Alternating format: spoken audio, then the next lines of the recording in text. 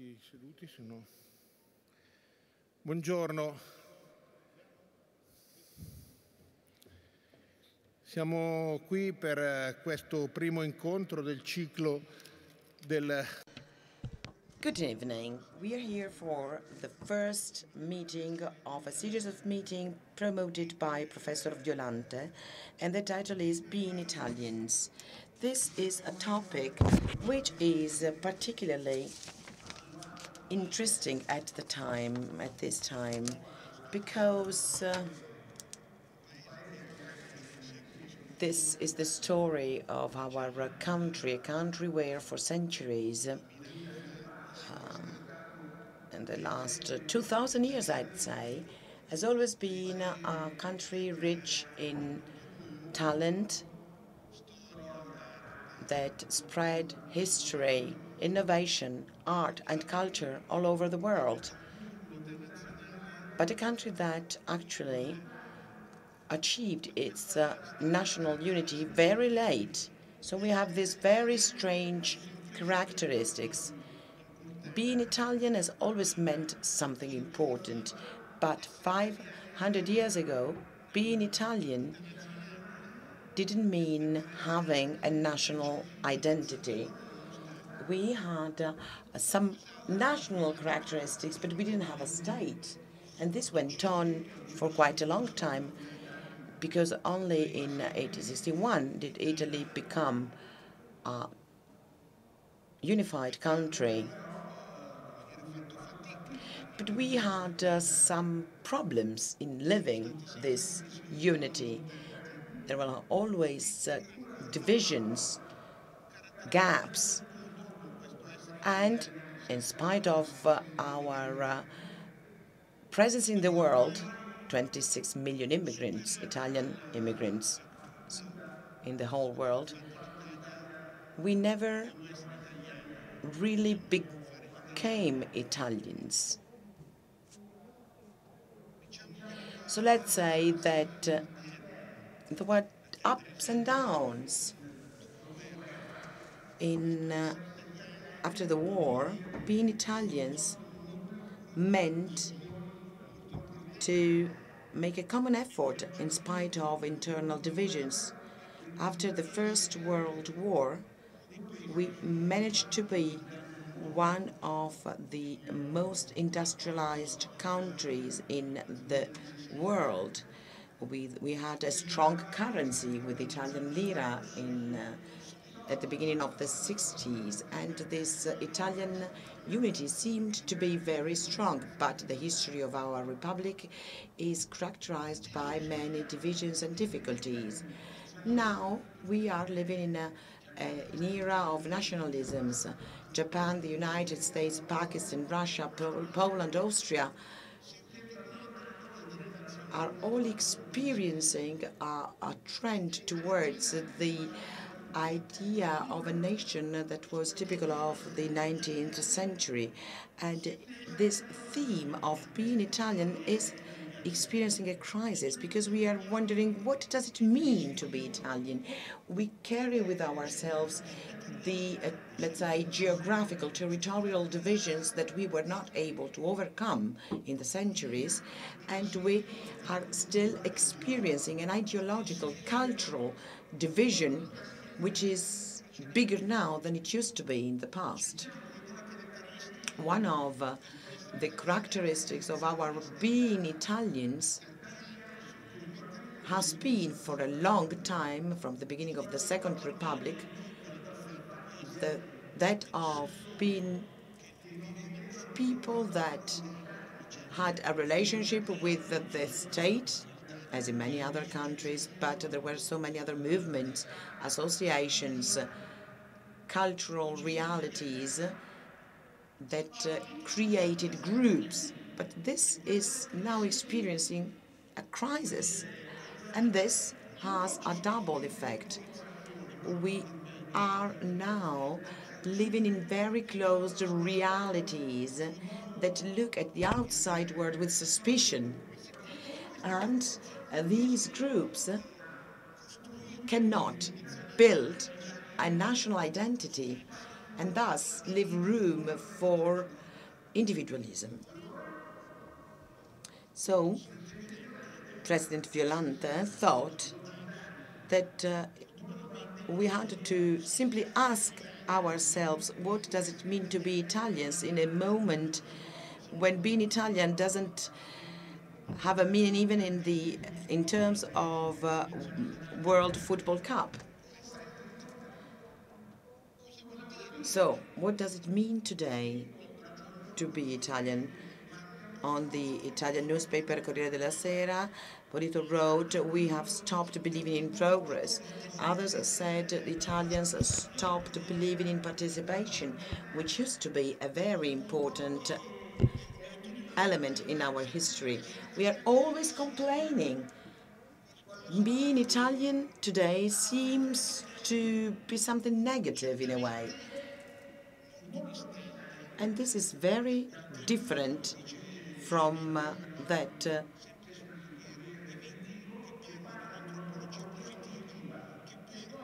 idea of a positive anthropology, as De Vico said or wrote on the Corriere della Sera, that has a constructive, a positive characteristic that has something to do with happiness. So, well, this meeting tonight is based on a very sensitive topic. This series of meetings is a very actually interesting question mark, so to speak. What makes us Italians as people, as conscience, as groups, as well as scientific, social, political, and cultural reality? So, well, the two speakers that are here to open this series of meetings are particularly suitable for this topic because of their background and their experience that will help us in finding an answer to this question. So we have here with us Luciano Violante, Professor of Constitutional Right, President of the Chamber of Deputies, and the President of the Anti-Mafia Commission, and President of the Foundation Italia Decide. And he's the one who has organized this cycle of conferences, of meetings.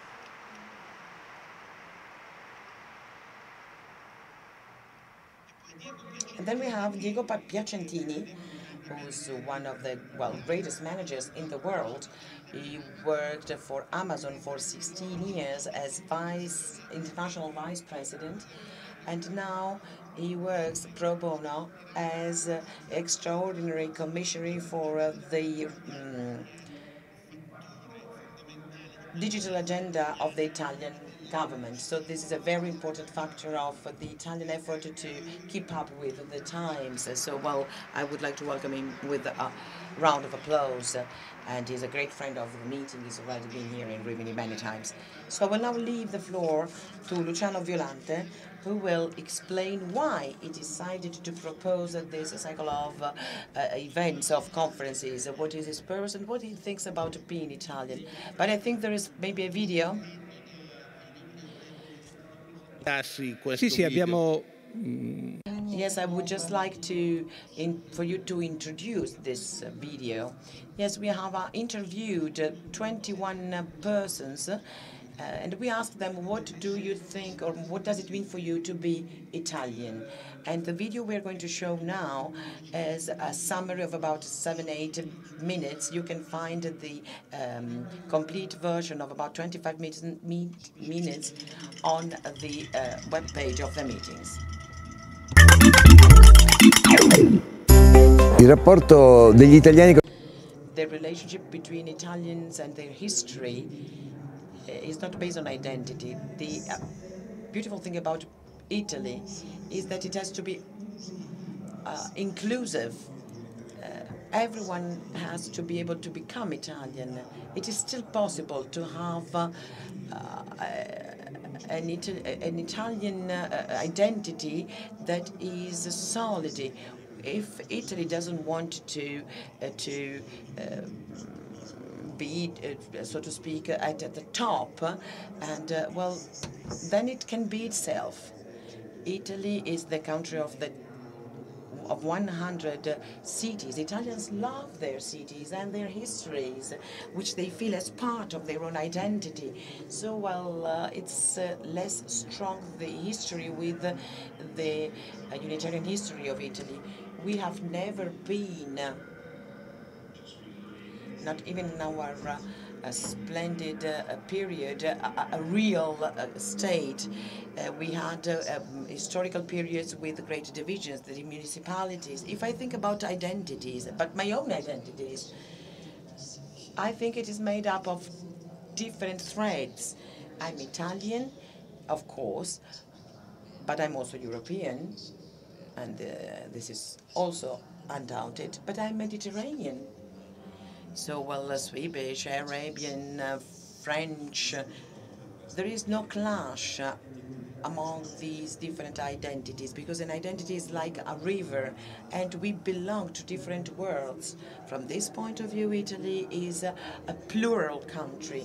The history of Italy is a very, very rich heritage, richer than that of other countries. So, well, this is a big heritage for us.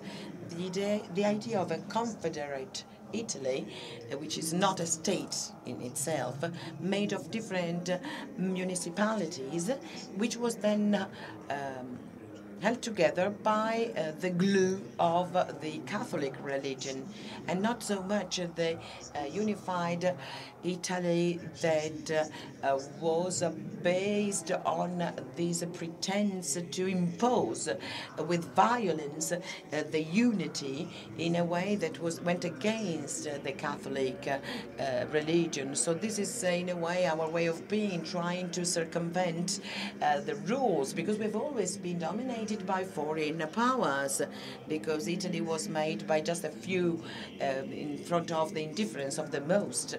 So, well, we still have to do what D'Azeglio used to say: Italy was made, now we have to make it the Italians. But this is a very ambitious goal. Our homeland is the place where you realize whether your life is real, or if your life has its own promise that you wanted to make true. And, well, there is also a value in our countries, because we have been able to overcome so many difficulties. And this strength has been passed on to us by our parents, grandparents, those who came before us and built our country.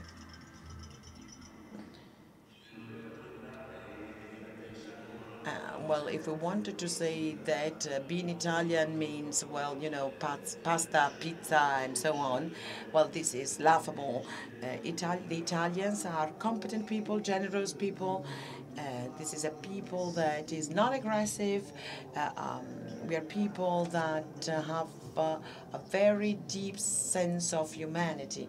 The Italians are a work, culture, sense of family, which is not something closed, but it's something that opens up to love.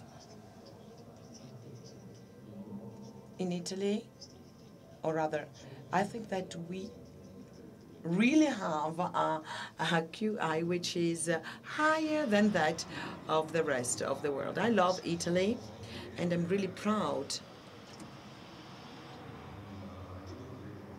together with my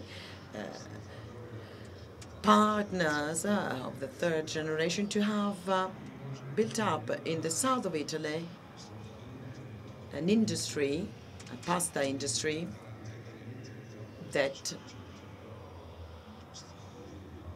has created 500 jobs. Everything that is made in Italy, or even just designed in Italy, is cool. For instance, wine and food products.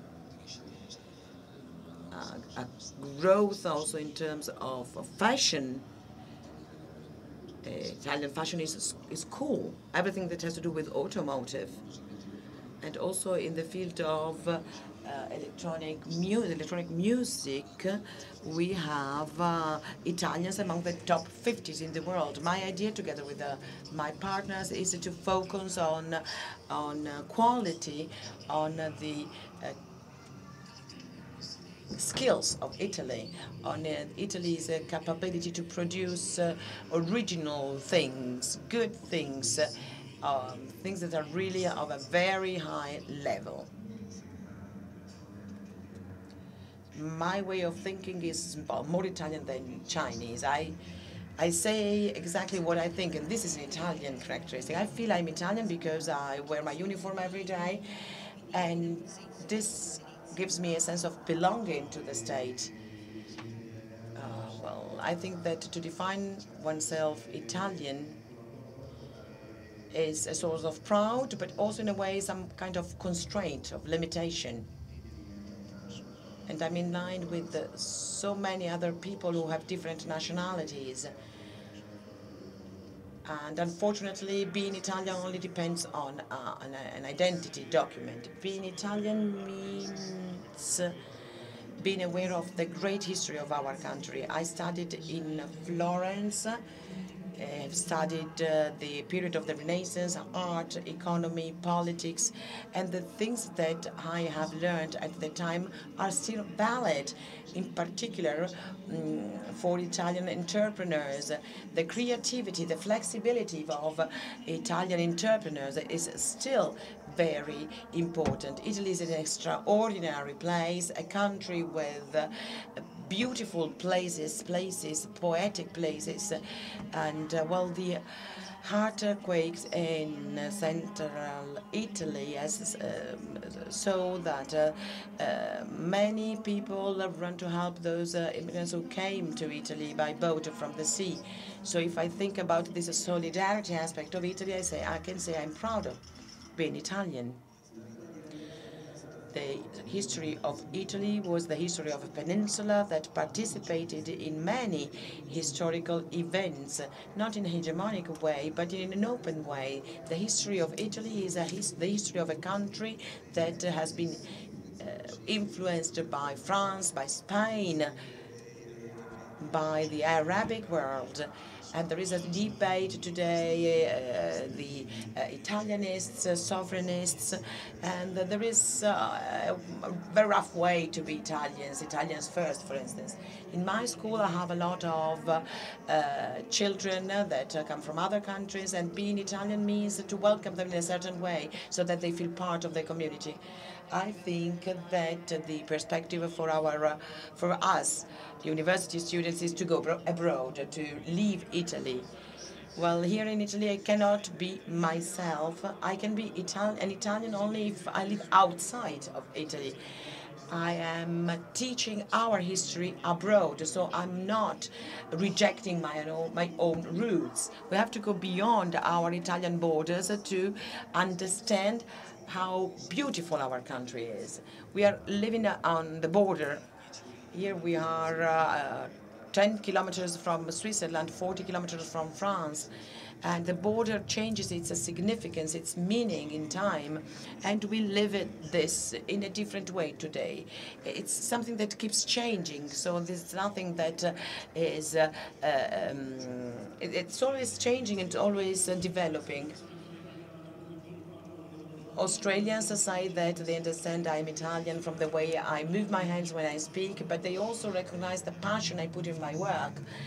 And well, maybe also in the future as a Chinese living in Italy, well, Italy is becoming more and more multi-ethnical. So, well, the relationship to different cultures, different traditions, different peoples, this is a great richness that marks the historical heritage of Italy.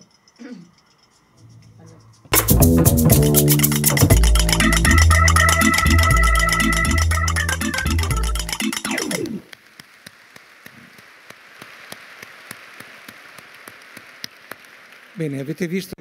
Well, you saw how many ways exist to be Italians. So each one has its own way. In 1983, at the Sanremo Song Festival, a musician sort of took part in the contest. His name is Toto Cutugno, and the song was entitled L'Italiano, the Italian.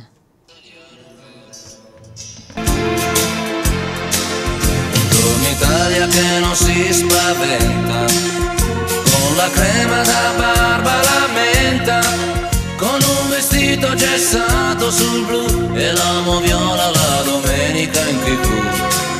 Buongiorno Italia col caffè ristretto, le calze nuove nel primo cassetto, con la bandiera in tintoria e una 600 giù di carrozzeria. Buongiorno Italia, buongiorno Maria, con gli occhi pieni di malinconia. Buongiorno Dio, lo sai che ci sono anch'io.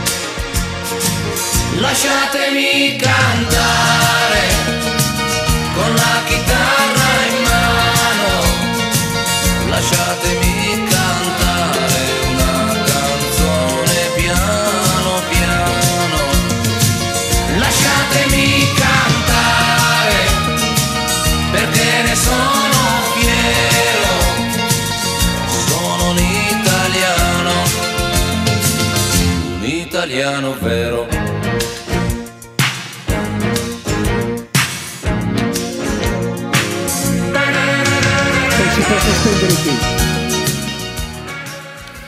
Ecco, quasi.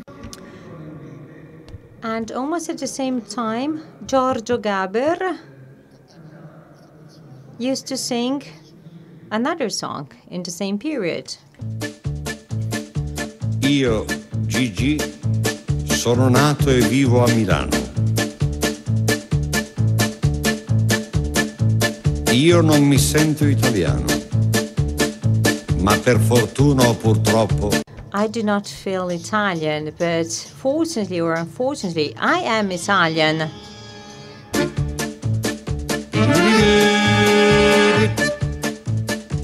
Mi scusi, Presidente?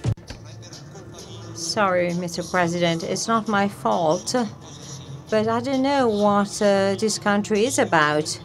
Maybe it's my mistake.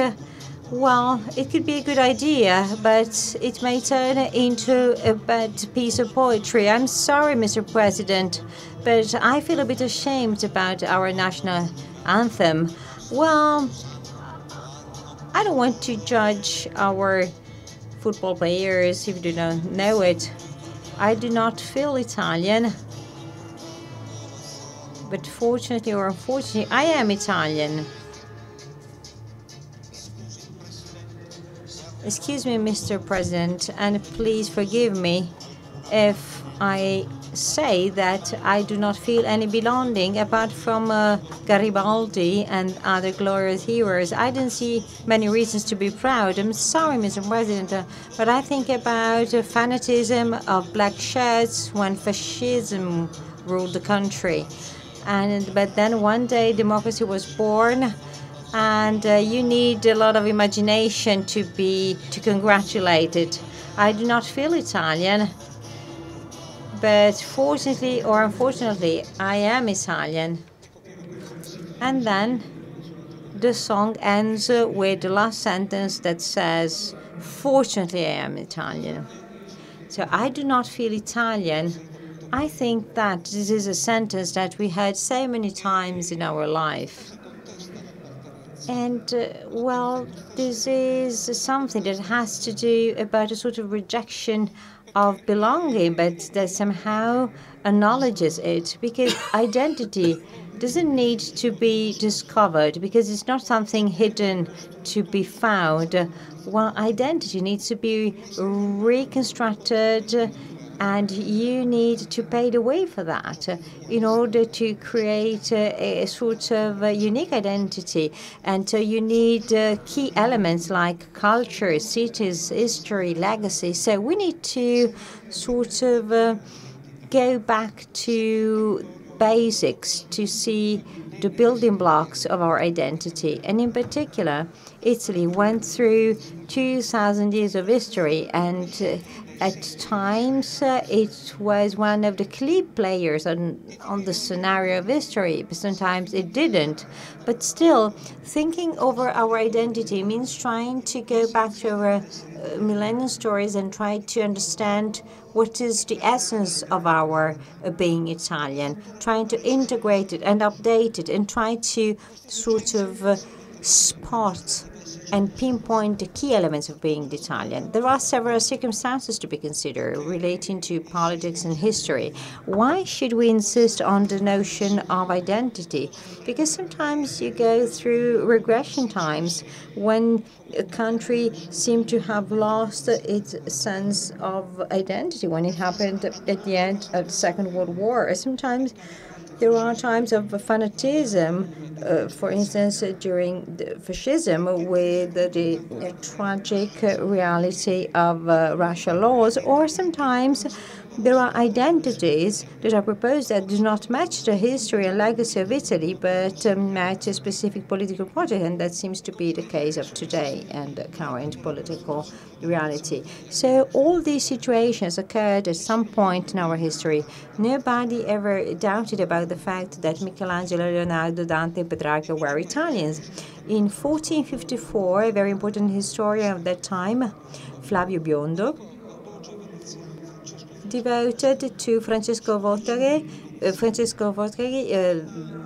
ruler of Venice, a text on Venetians. And he said in the introductory note, he used to say, I read it in Italian, not in Latin, I am from Italy, I am Italic, so to speak, but if I have some value, I owe it to Italy and the Christian world. So in 1454, a person from Veneto region already talked about this notion. And again, in Bohemia, Italian designers and architects were invited to the court. And then 2 centuries after, Peter the Great, the Tsar of Russia, invited Italian architects to their court to turn sort of a wetland and turn it into the noble St. Petersburg. So what made us stood out in the past?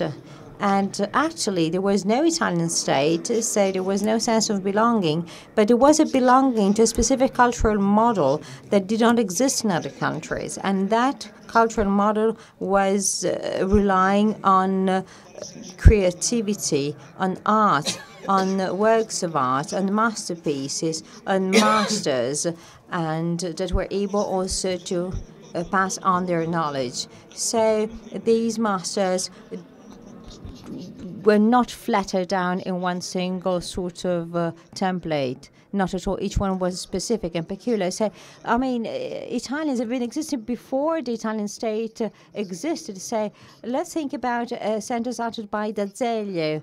So, D'Azeglio said, well, Italy has been made, now we need to make Italians. But actually, Italians have already existed. I mean, it was needed to create Italy. So, the pillars of Italian identity are, in my opinion, 3. Multiplicity, a lot of creativity and culture, tolerance, and then the language, and then Catholicism. A key element in our history is the lack of a central political power likely to reunite the country, as it happened around 1500 in France, in Spain, and in Great Britain. Political Italy, so lagged behind of about 3 centuries compared with other European countries. We had a very fragmented state, no central political power, but a sort of entity made of microstates. And then we had republics and counties and so on. No reality, no entity was big enough to have a lot of power, as it was the case, on the contrary, in Germany. So the lack of such a unifying political center of power had major repercussions. No national vision of the future of the country, localism, and a tendency to sort of self-criticizing, and then sort of the tendency also to rapidly and quickly and repeatedly change one's own political views. So we have plenty of defects, but we also have some virtues. And ironically, these virtues are the positive repercussions of this delay in the creation of Italian states. We are so much aware of our defects, so I would like to sort of underscore our virtues. And also, it's never good to think about what is wrong, because if we all say everything is wrong, well, we can't progress. I mean, we risk to be in a stalemate. So only by relying on virtues you can sort of overcome the defects. And the lack of these central political power somehow sort of favored the thriving of these Italian multiplicity, because there was no imposition, because every little state tried to compete in a positive way, improving its performances at all levels, in all sectors, in art, for instance, in literature, in music, so in order to be better than the others. And that brought about material and tangible richness, but also cultural intangible richness.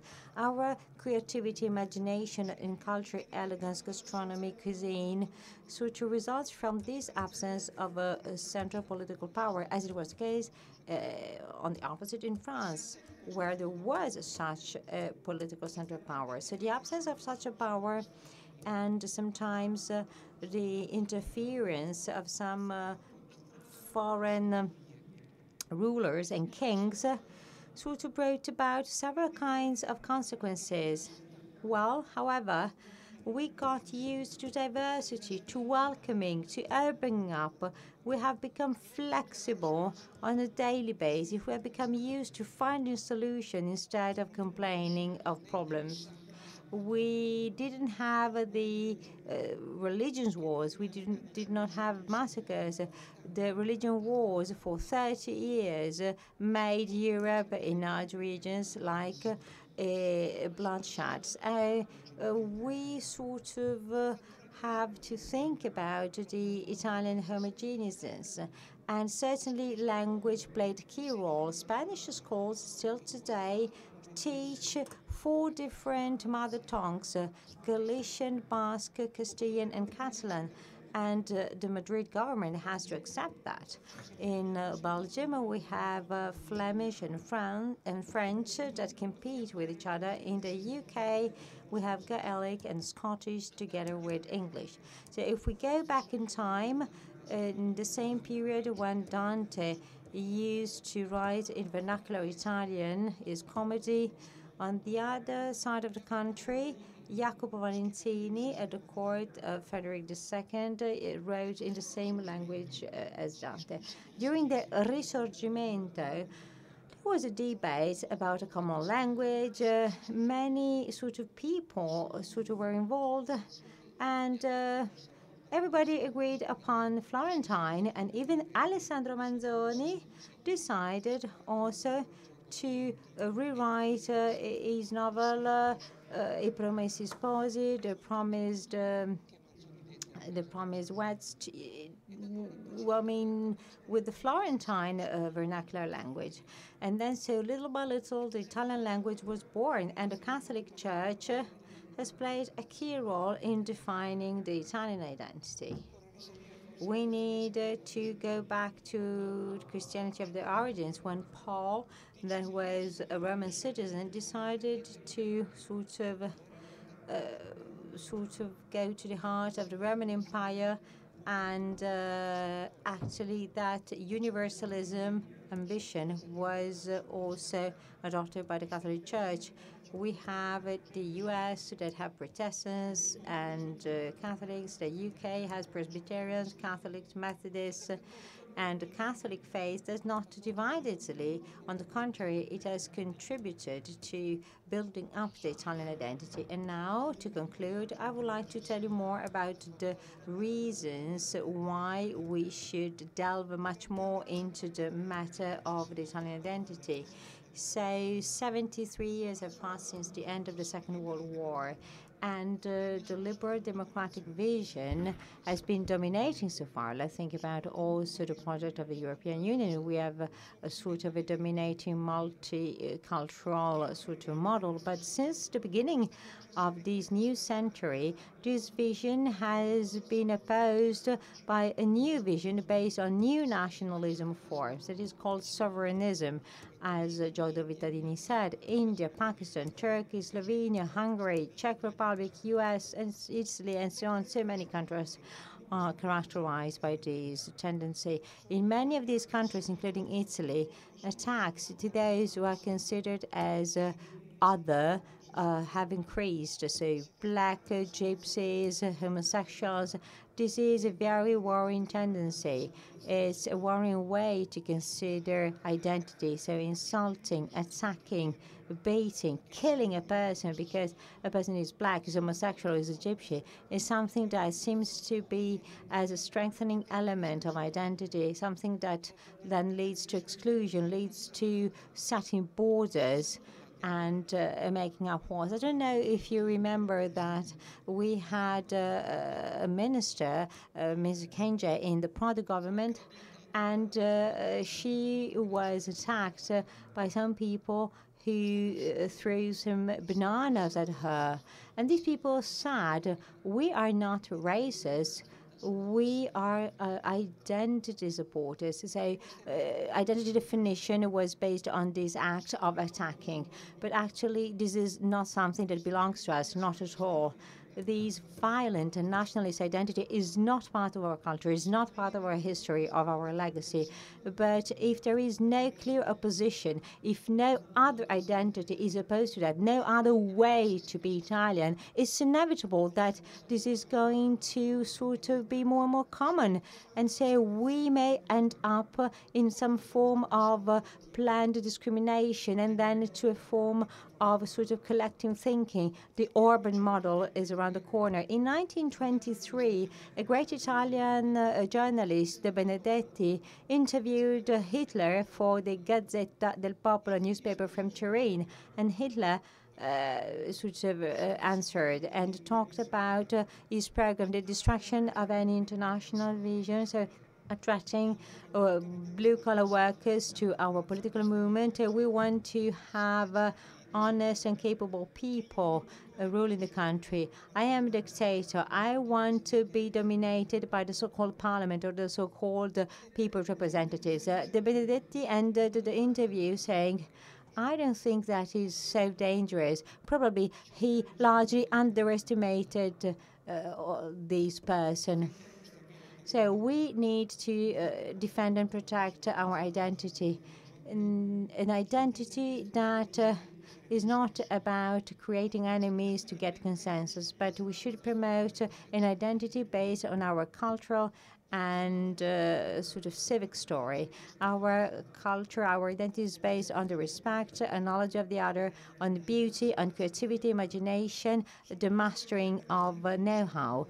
These are the key features that allow people like Diego Piacentini to be leaders in highly competitive sectors. And some people may ask themselves, why is it so that they are successful out of Italy? Because Italians are there, but maybe we haven't completed the Italy creation process yet. Thank you.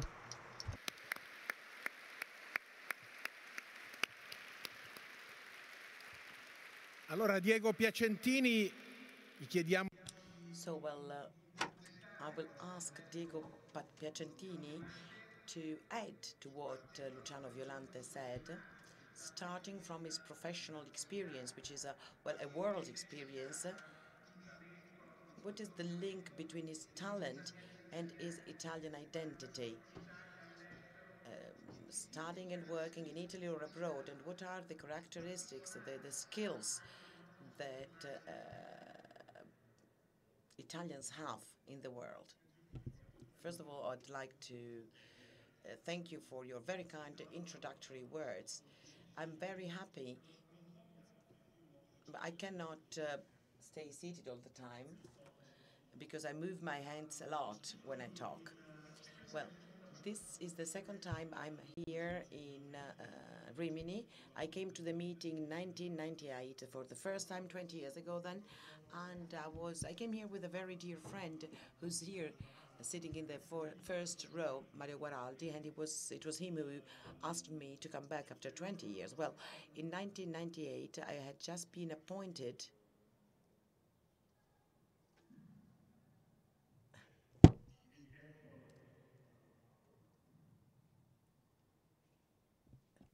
Non si sentiva. Ok. Ero appena stato nominato. I'd just been appointed as head of Apple Europe, and had just moved to Paris, well, not too far from Italy, from Milan. After 2 years, after 13 years working for Apple, I moved together with my family to this small company that used to sell books online, which was called Amazon. So we moved from Milan, first to Parigi, and then to Paris, sorry, and then to Seattle. So this was well, my story.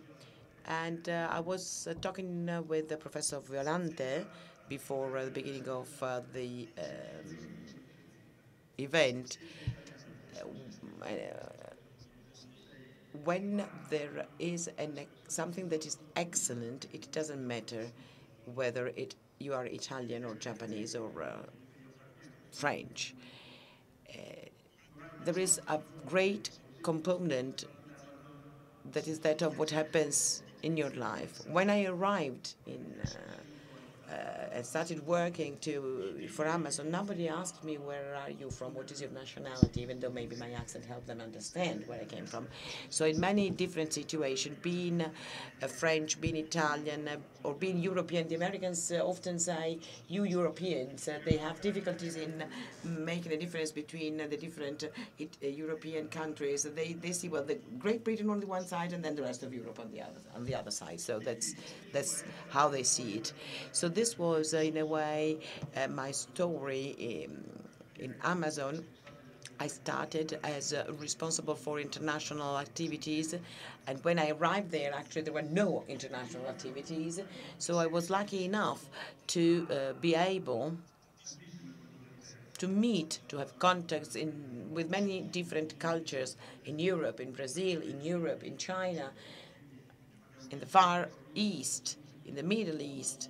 So, well, I could see how the different cultures interacted with the technological innovation. But, as I was saying before, and I'd say this is what actually makes the world develop. If all different excellencies, so to speak, those that are at the top in terms of human sciences, as well as the arts, as well as technologies, all these people, it doesn't matter if they are Italian or European or whatever. They are the engine of the development of our world. So while I was lucky enough, and I say it and I repeat it, I was lucky because many young people ask him, how can I have the same career that you had? Well, obviously, you need to have certain characteristics, but luck has really a very important role to play. You need to be in the right place at the right moment. Yes, of course, you have to be able to grab your opportunities, but one of the questions I was asked at my job interview was, do you think you are luckier or that you are more skilled? And if the candidate answered, I think I have great skills, well, often they were not given the job. So, well, you need to think in these terms. And then I would like to stand up. Tra l'altro mi fa sorridere parlare di give back, che in italiano si... So, well, we talk about give back, and it is, in a way, it makes me smile to talk about giving back here, where we have so many volunteers. It's, well, something that you know what it is, and I know that you will understand what I'm going to say. This is my son's kindergarten. My wife used to be to work as a volunteer. My son is up on the left side with the red T-shirt. This is about 1998, 1999. So my wife was the chairwoman of the committee to raise funds to buy all these toys and games, and they managed to collect 1,200,000 lire at the time. Here we are in the United States, a couple of years after the first picture. Here is the other, my second son, the one with the Gap hoodie, and we participated in the school auction. Obviously, it was something that was a very important event for the school, because this is a very important phase in the development of a kid. So in one evening, they collected about $200,000. So there's quite a great difference. I don't even want to say that there is a difference between the small suburban area in Italy and Seattle. But anyway, this fundraising was an exceptional event, and there was this effort on the part of a few people, whereas here in the United States, that was really part of the whole structure. It was, well, it's really normal in the Anglo-Saxon world that you work, you have a good career, you give back what you actually had. So you help museums, you help schools, you develop or you help developing cultural activities. So we move from a situation where this give back is a situation based on the will of individuals to a situation where it is part of the structure. Probably there are also some negative effects and repercussions, but anyway, there is this very big difference between the two systems. What is this? Don't get worried.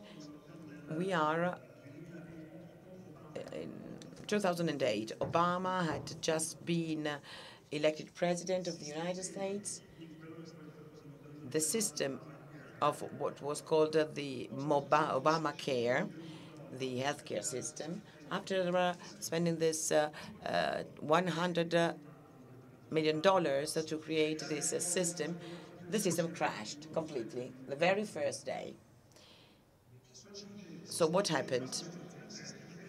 This was actually the insurance system. It was a very drastic, dramatic reform in terms of healthcare with the great technological efforts. And on the very first day, it crashes. So what happened?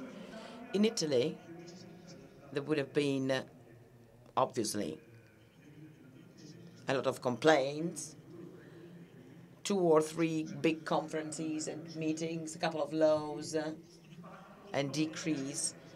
And after 3 years, nothing would have changed, probably. What happened in the United States? Well, someone said we have to do something. People from Google, Oracle, they said, okay, the White House has sent out a call for help, and these people left their own companies for 6 months, 1 year, and in a few weeks, all these skills, because obviously the government lacked the necessary skill to do this kind of system, and they helped to build up this website, which was already operational after a couple of weeks.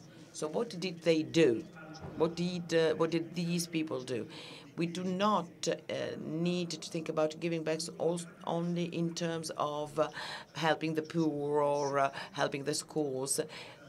Here, these people contributed with their own expertise, with their own know-how, their skills to change the user interface, to make it more user-friendly, and all this led to an innovation that is really incredible. People left their own desks to go and help their government to do something that would have been useful for the whole country. Let's move forward a couple of more years, 2016, and where I had already spent 16 years in Amaton. The Italian Prime Minister at the time, Matteo Renzi, quite a long time ago in political terms, about 3 governments ago, even it's just 2 years ago, came to Cupertino and he told me, I have this idea to have a digital transformation of public administration in Italy. Would you like to come back to Italy? And my first answer was, you're kidding me, right? But then we went more into details. We had many exchange of views.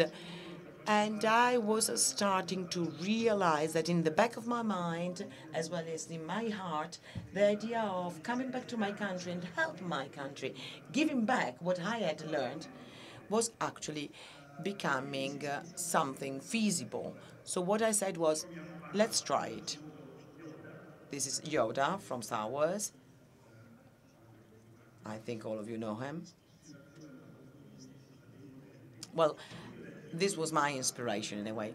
I had very important models from which I could draw inspiration, and I think it was my turn to become a model in a way for someone else. So I came back to Italy. I accepted a position as extraordinary commissioner for the digitalization of public administration. So I moved from Seattle back to Rome, or back to Italy in Rome. What made me take this decision? Well, I thought everyone is telling me that this is going to fail. It's going to be a failure because in Italy nothing works. But I told myself it is better to try and fail than not to try at all. So this is the idea that has always accompanied me. If I say no, I will still be regretting it in 2, 3, 4 years. So that's why I took this decision, and I made my choice, a very important choice. Moving to Rome, but my family remained in Seattle, to attempt this mission to digitalize the Italian public administration, moving from analogical bureaucracy to digitalization. Why are you doing this? You leave Amazon pro bono because this is what I wanted to do. I didn't want to be paid for what I was doing because I really wanted to help my country. So these were the things that people told me. These were things that were not actually said by my enemies, but by my parents. When I told my parents, look, I decided to leave Amazon for a certain period of time, but I had decided to leave Amazon, but they asked me to take a 2 years leave and then to decide what I wanted to do, which is a very wise approach. Anyway, from the point of view of my parents, that was a mistake. So I said, if the people who love me most are suspicious in what I'm doing because I am going to deal with public administration, they asked them, what are you going to get in return? That's what I asked them. So if my parents were saying this, what will the political enemies of Matteo Renzi say? This is Detective Maigret, for those who don't know him. He's a French detective. And why? Why do I have this picture? Because there was also a legal aspect. Because I said, I want to take on board skilled people. You need to have people who have technological skills, otherwise we cannot go anywhere. So we need to have, or to hire people from the outside. So the only way to do this was for me to be appointed extraordinary commissioner. So I thought, since we cannot change the system from the inside, I have to create my own team, a team of people that can come with me, that can actually identify themselves in my mission, that want to give something back to their own country. So my first communication, so to speak, was that I published a job description for people who could identify themselves with my mission. Dear talents who live in Italy, want to go back, also temporarily, with a pay that will probably be much less than what you're earning at the moment. How can I convince you to do this? So, well, this is an image of an old advertisement. So the vision was the change of the operational system of the country to build up very simple services of the public administration. It is a huge task. We are just starting it, because if we really want to simplify the whole of the Italian administration, that will take 10 years. We will find a lot of laws and rules that will be very difficult to understand. We will have to manage the local bureaucracy. Many people will tell us, you do not understand how the Italian administration works. That's how it works in Italy. So many others tried. Because I had seen the skeptical approach on the part of my parents, and I applied it to those who might decide to accept my offer. I said, we will be highly criticized. There will be some useful criticisms, but there will also be some cynical criticism. The first kind of criticism will be those of people who really would like to give their contribution.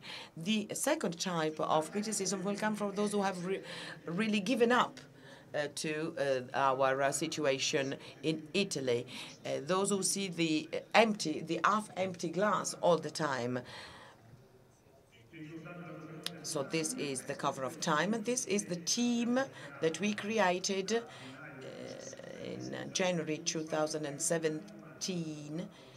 I had 3,000 applications of people who want to become part of this team. I knew just one person of all this team. I started with a few tests, mathematics, coding, and so on. We have also a legal expert who is a really extremely expert in terms of the legal aspects connected with the internet. And we are working on different activities that go beyond the creation of plans. We are really doing operational activities. We are like plumbers, the plumbers of digitalization, as I tried to explain to my mother. Because in order to digitalize a public administration, there is a lot that have to be done that will not be seen. A beautiful house has a hydraulic plant that no one sees, but it has to work. Otherwise, the whole house wouldn't work. So this is what we are actually working at the moment. We wanted to improve certain services. May 2017, we published the 3-year plan for the transformation, for the digital transformation of the public administration. It's a very ambitious plan. And well, if you're interested in technologies, please go and have a look. This was assigned by Paolo Gentiloni. I had already lost my political sponsor at the time, so we started to work on different digital products, from digitalized payments, the creation of a single sulla carta, su alcuni aspetti della carta d'identità elettronica, sull'identità digitale. A single register office, because in Italy there are 800 municipalities and each has its own register office. So, well, these are all the basic services that are needed to have all the other services that are used by citizens. We have created new ways to cooperate and communicate, because our way of communicating is very different from the bureaucratic path that is followed in Italy, because we use different, let's say, more friendly ways to talk to local administrations, for instance. And when well, to move on to the services, we have to dream a little bit. Digitalization is not only based on technology. Digitalization means a transformation of processes. So we started in 2016, 2017. Estonia started in the year 2000. Great Britain started in 2010. So we have about 7 years of delay. Di superare tutti. Infatti adesso. But this means that we can actually learn from the lessons of other countries. From September, we will start to test this new app that will enable local administration to interact with the citizens, for instance, pay taxes, local taxes, and so on, with a simple application. I can see, I can already perceive a certain skepticism on your part, but do believe me, please. This is something that can be done if there is a will to change, and there is not a problem in terms of funds, of money. There is a problem in terms of lack of technological know-how, of legal knowledge, of management of difficult and complex processes. So, to conclude, some time ago, we celebrated the 150th anniversary of the newspaper La Stampa. So they asked me to imagine Italy from the point of view of public administration and write a short article. And I said, and I wrote, digital democracy to simplify everyday life, because the government has to simplify the citizens' life, the life of enterprises.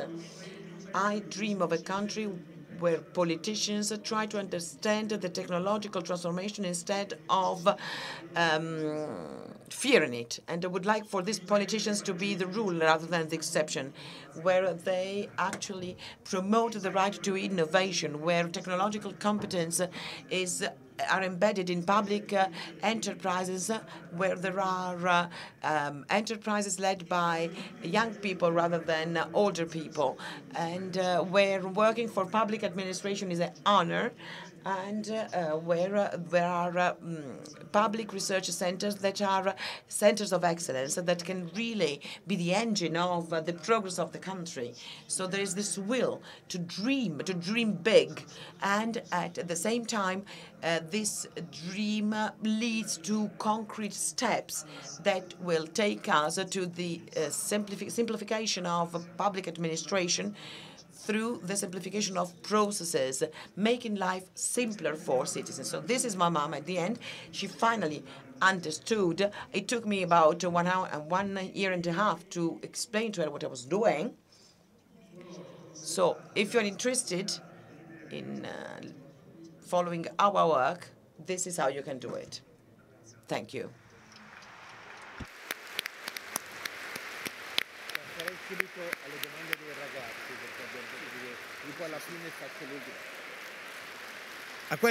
Right, so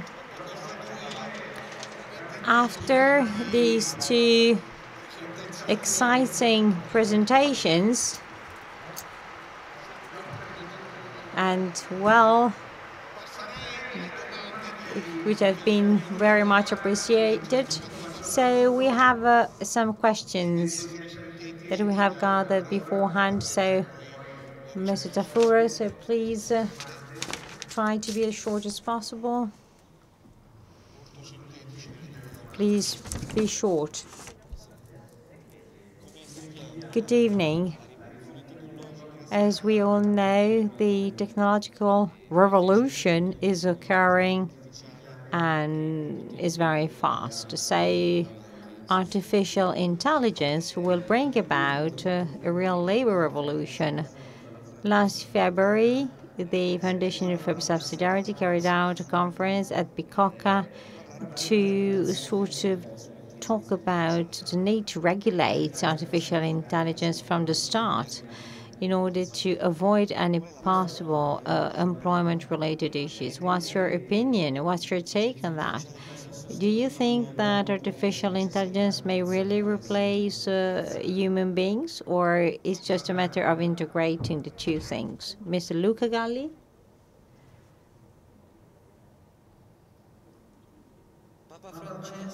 Pope Francis on August 11th at the Circo Massimo in Rome for the Synod for young people underscored the need to keep dreaming, especially for young generations. He said a young guy that is not able to dream is somehow a person that won't be able to understand the force and strength of life, because dreams keep you alive somehow and sort of push you. So according to an OCDE report in 2017, many Italians went abroad, between 125,000 and 300,000, and according to some estimates, 1/4 of young people over the next 10 years will move abroad. So it seems that the Italian dream has stopped to be interesting. So do politicians think about this? And is it better to be happy with little in Italy or dream about going abroad? So these sorts of escape from Italy, is necessary something negative or not? President Violante, in your book, The Need to Have Duties, you stated that young generations are used to rise but not to duties. What do you mean by duties? Which are the duties that, in your opinion, a young Italian from today should comply with? Now it's time for Lorenzo Rosel.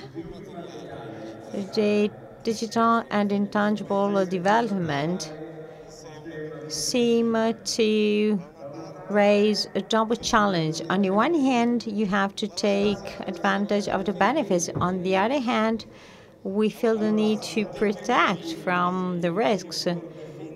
So there was a time when institutions had to protect us from the conflicts between labor and capital. Today, the conflict seems to be between those who are inside the establishment and those that are out of the establishment, so are excluded from the system, so they cannot sort of enjoy the mechanisms that were devised in the past. So that said, which could be the best possible future of our political institutions also in order to better tackle these challenges? The last question is going to be asked by Mr. Marco. Let's see.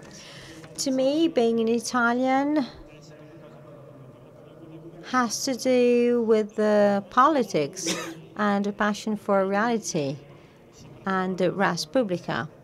But actually, today, politics seem to be sort of detached from reality. And, well, if we consider the tragedy of Genoa, well, the government seemed to have all truth.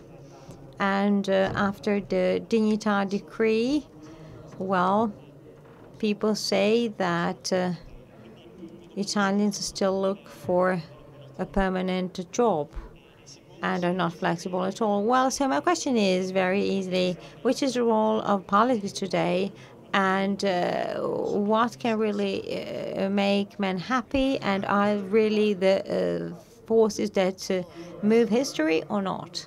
So,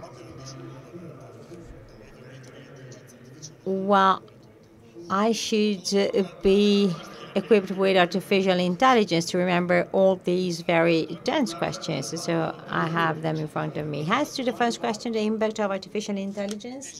Well, first of all, we need to define artificial intelligence. What is artificial intelligence? It's a self-learning software. The more the software has data, the better it gets. This is what artificial intelligence is about. And then we have general artificial intelligence. This is something that is far, far away from us. And specific artificial intelligence for specific applications. So these are two separate and different things. So let's talk about artificial intelligence applied to specific problems and issues. I'm very optimistic about artificial intelligence, I might say it. And I think that some problems that seem to be impossible to be solved, like the problem of plastics or pollution or medical issues, well, all these things will be solved and fixed in 20 years from now. So again, these are positive aspects because those solutions will be possible thanks to artificial intelligence. So, well, I know that they may sound a bit daring, but I think we do not need to regulate artificial intelligence to avoid a sort of labor reduction. First of all, that would be extremely risky because you may try to fix a problem and then create another one. Instead, I would talk about regulation of the use of artificial intelligence. This is something else, because the scariest thing are sort of weapons that can function by themselves with no man's intervention. This is scary. When it comes to medical solutions, well, any solution would be more than welcome when it comes to the use and application of artificial intelligence. Then you have ethical issues. So ethical choices made by an algorithm. This is something else. This is another story. And so then you need to consider that, but then you need to consider single activities and maybe regulate them. And also regulations need to be dynamic, especially when it comes to AI. What may seem to be right and meaningful and reasonable today may not be in 20 years' time from now. So I would avoid to talk about general AI regulation, but instead I think we should tackle specific issues generated by specific applications of AI.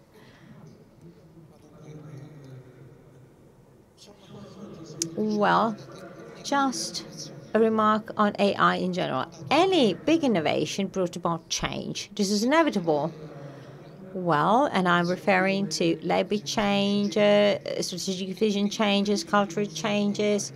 And so any big innovation has always brought about that. And opposing big innovation is always something negative that doesn't lead you anywhere. So to me, the basic issue is, first of all, to understand what is at stake. And then sort of we should also try to avoid too many regulations. Otherwise, we risk to regress instead to progress. We need to see things on a sort of little by little basis, see how to cope with it.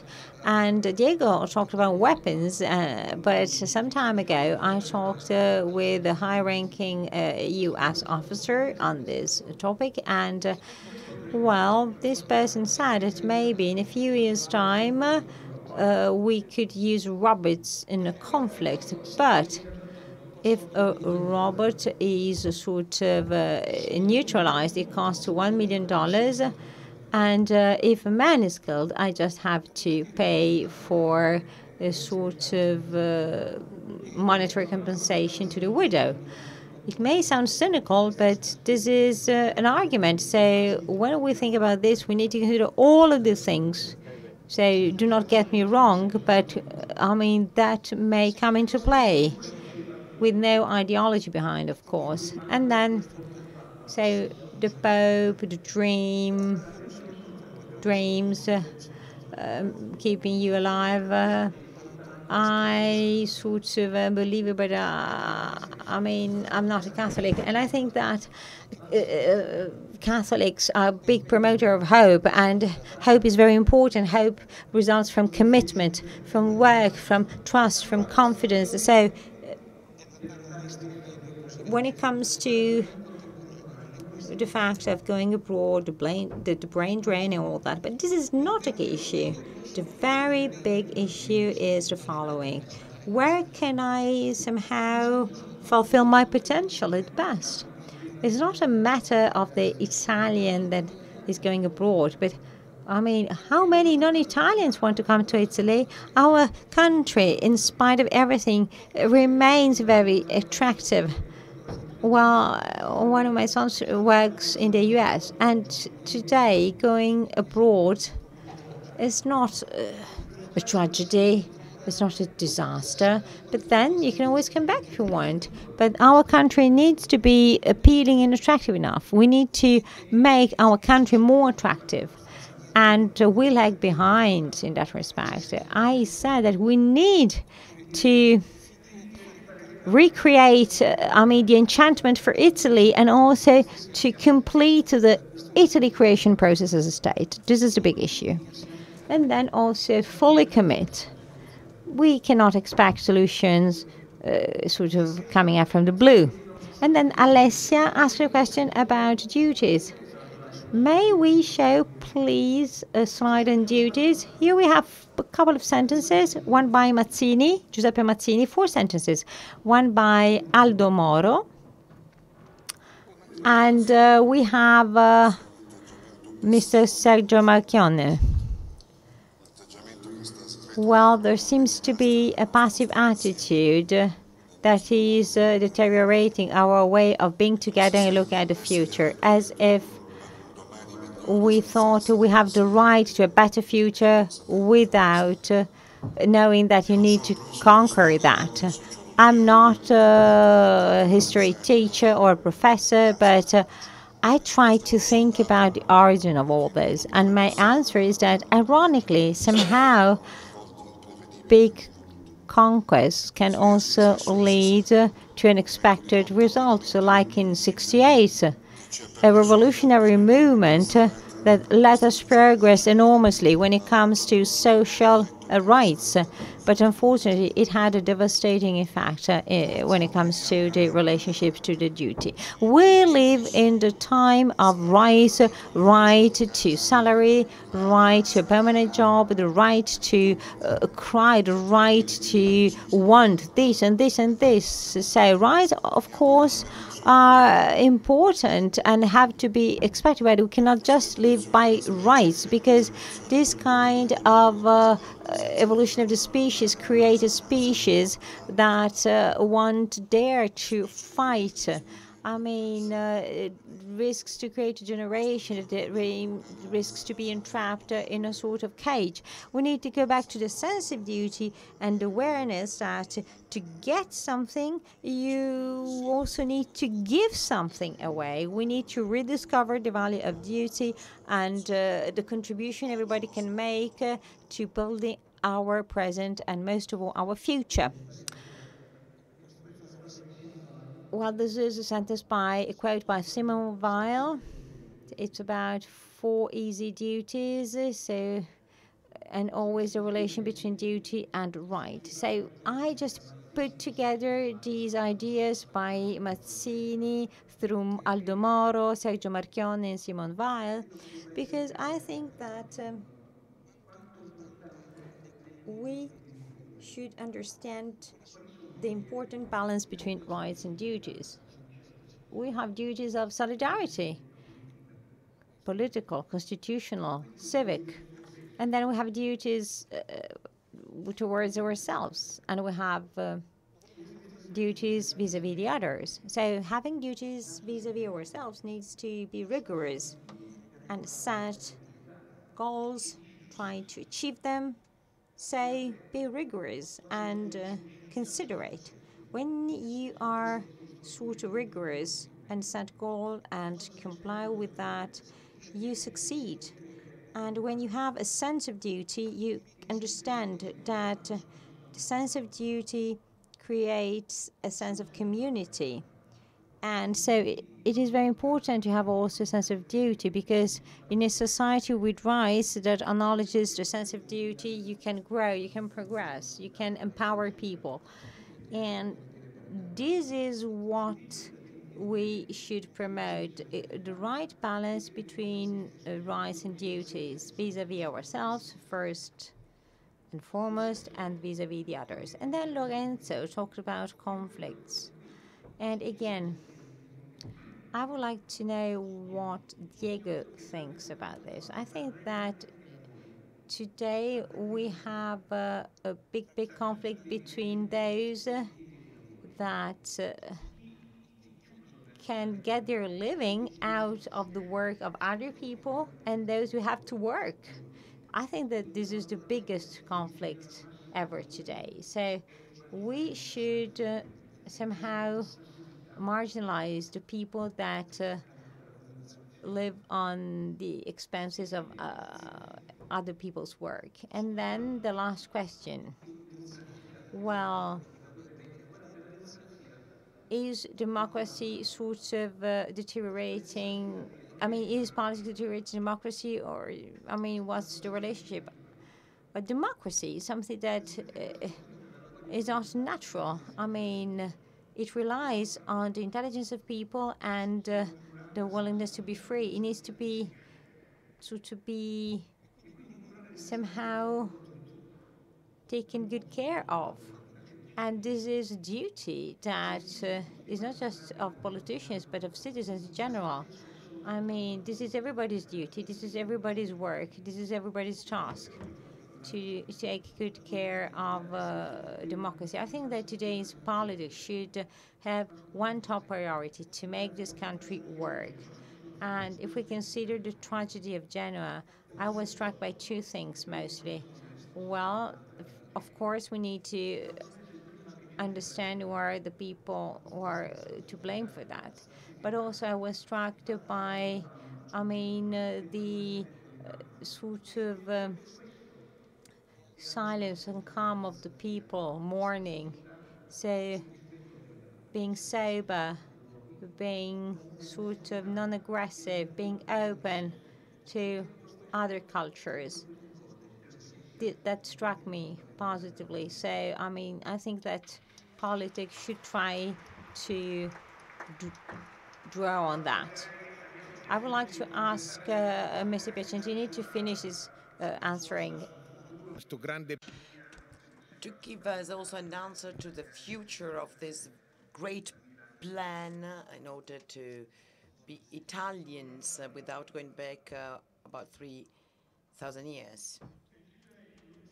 In order to close the answer on artificial intelligence, there will be nothing more important than agreeing on the rules to manage artificial intelligence. These are decisions that will have to be taken not even at European level, at G20 level, at UN level, or any other new international organization that might be created. So this obviously dilutes the national identity, because when you talk about technological innovation, the world becomes smaller. And then there is another aspect with reference to the attractiveness.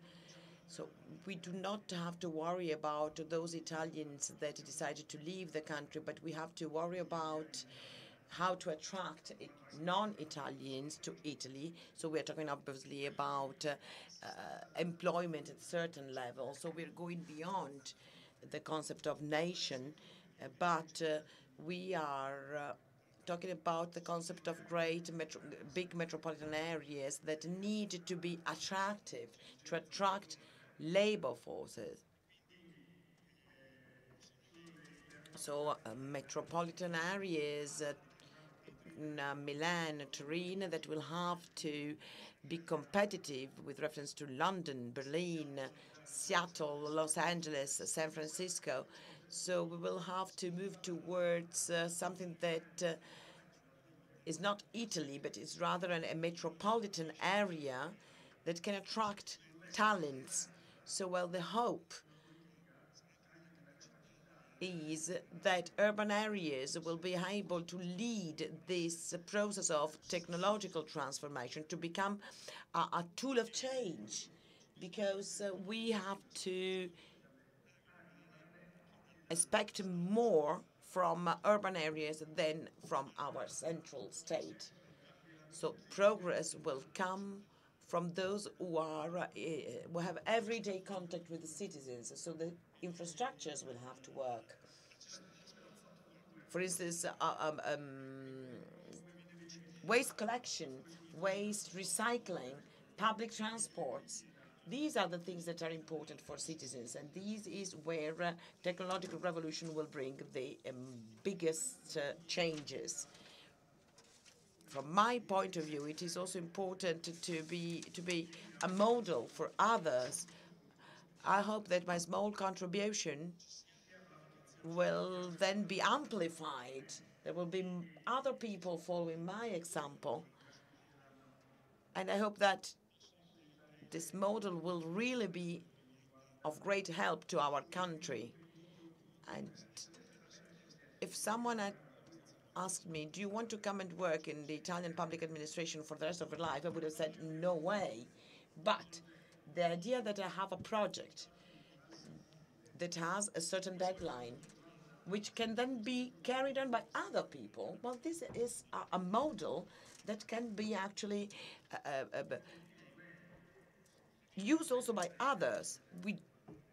I personally do not want to bring this project to conclusion, but I just want to carry on with this model. I will conclude this cooperation on November the 15th, but I hope there will other people who will carry on what we did. This is what every good manager should do.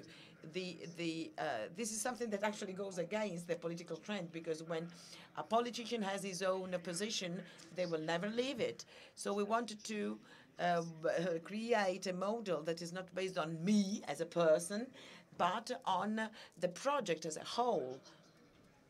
And this is in part the sense of our common purpose. So as I said, I had contacts with so many different cultures, India, China, and I must admit that Italy is, maybe India as well, is the country where the sense of common good is the lowest. The idea of doing something for the well-being of everybody, from the formal as well as from the substantial point of view. So we have to be an example in this sense. What really makes me worry is that I found out that important people do not give a good example. I participate in meetings where there are ministers, important politicians, and people smoke at these meetings. This is something that is not done. There is a law against this. So if we do not realize that we have a certain responsibility, there are people looking at us. If there is someone, the people working in the building, for instance, that see politicians working smoking during their meetings, what would they do? They go to the bathroom and they smoke themselves. So these are small things, but they are vital. And so we have to set an example. And we cannot get used to the fact, well, everybody does it, so we can go on like this.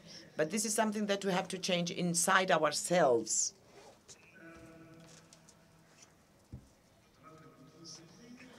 So the contribution of the individual, and then there is another aspect, that of training and education. In many countries, and in Italy, we need to start as soon as possible, but we cannot expect the state, the government, to do this on its own. there have to be really dramatic changes over time in terms of what is taught to students. So this doesn't mean that we have to reform our school system, because that would take 5 years, and then in the end the reform will probably fail. It means that we need to continuously include new ways of teaching. We have to start teaching, for instance, programming in primary school. There are tools that make it very easy for children to do so. So we need to for instance, teach information science to those who,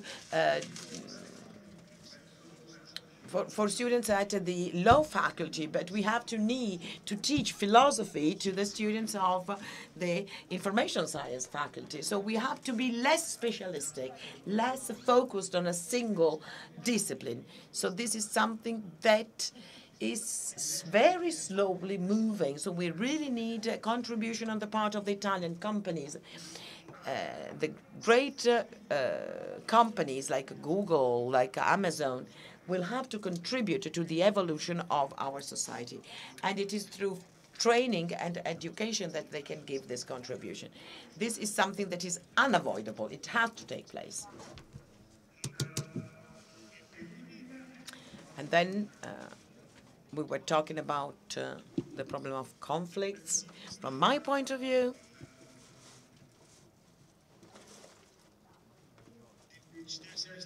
there needs to be this change, this development, which is unavoidable, even though it takes time, in managing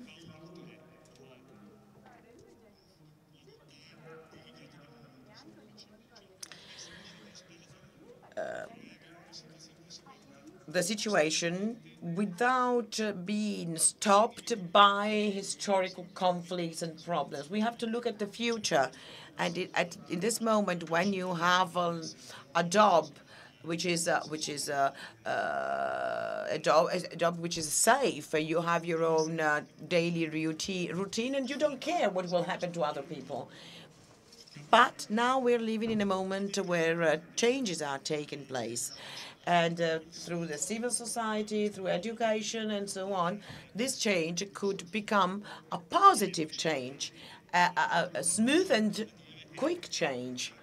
But as I said, education is fundamental. The school system, we leave our children from the age of 6 to the age of 23 in the hands of a system which is really old at the moment. So this is really worrying and goes beyond the problem of conflicts. There's no answer, I think, to this kind of question. Otherwise, it would be easier.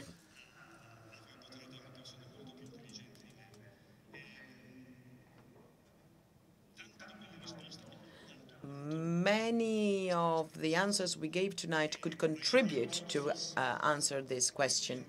But I really have this fixed thought. Everything has to start with education, training, primary school, middle school, secondary school. So this is also a political responsibility, because this kind of change has to be managed by political decision makers, and there has to be also the involvement of people that have the necessary skills.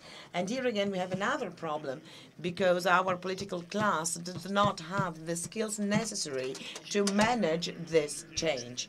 So we hope that the model we are creating, a model of people that who worked for 20, 30 years, so there's a double cycle. So there are people at the beginning of their career, they have just reached or obtained their PhD. I devote 2 years of my life to help public administrations at central or local level. Once there was the compulsory military service. Now we should have a compulsory service to help public administrations. That could be an idea. This is the kind of brainstorming we have to carry on. And then there is the second part, at the end of one's career, 55, 58 years of age, at the end of my working life, I dedicate 2 or 3 years to help my country, my local administration. Otherwise, we will always have the same political class, maybe a bit younger than the previous one, but from the point of view of the approach, there are not so many differences.